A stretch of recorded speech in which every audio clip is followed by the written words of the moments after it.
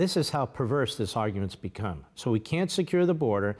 We can't determine who's coming here, MS-13, whatever. We can't determine if these adults are really the parents of these children. These kids could be raped, molested in any other forms, in any other way. We have no idea who's coming across the border here. I don't know what we're supposed to do. Just come in? And the hell with it? Let the local cops handle it?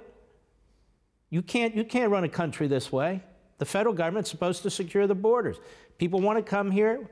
We have the most generous immigration laws in the country. We allow more people in this country legally than any other country on the face of the earth. Look at the numbers.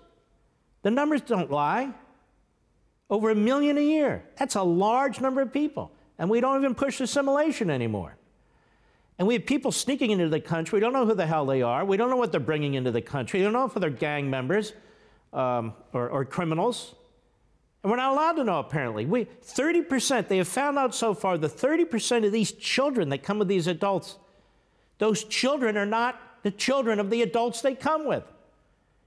Many of them are coyotes. Many of these kids are being kidnapped. These little girls are coming with rape kits, for God's sakes. Rape kits. They're not telling the truth about what's going on the border. It's lawlessness, it's chaos, it's anarchy. And innocent people are being harmed. Listen to this, it's all about race. It has nothing to do with race. Most of the men and women on the border there are Hispanic on the side of the Border Patrol and ICE. They're bilingual. They're not a bunch of white people from the Hamptons. Even if they were, so what? But they're not.